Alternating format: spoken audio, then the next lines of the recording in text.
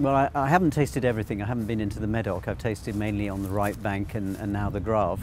I would say that it's a very good vintage. I mean, without hyping it up too much. I mean, at this stage of the game, because I haven't tasted everything, but it is clearly an excellent vintage, very, very good vintage.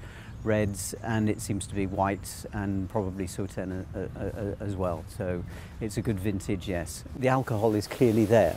All the figures show that the alcohols are higher than they probably have ever been. We're looking at wines, sort of left bank wines that are 13.5, 14 plus, right bank wines that are 14.5 plus. The Grave, some of the Grave we've just tasted, even the Haut-Brion at Haut-Brion level and La Mission Haut-Brion, we're getting up to 14.5, even nearly 15.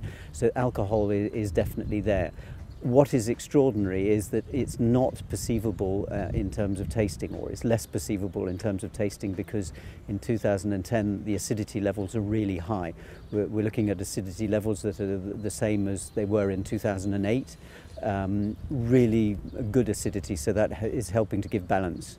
I mean, it's curious. It's classic because of the acidity, I would say. I wouldn't say it's less modern in style than 2009. 2009 had the opulence, a certain sort of suave opulence about the wines, whereas this year the acidities are definitely there, and you really notice it, which is curious given the fact that they are rich, sort of fairly powerful wines. So it's a classical Bordeaux vintage, but with an extra bit of everything. I mean, extra colour, extra tannin levels, good acidity, good to very good acidities. So and of course the alcohol as well. So classic, but wrenched up an extra degree because there's a bit more of everything.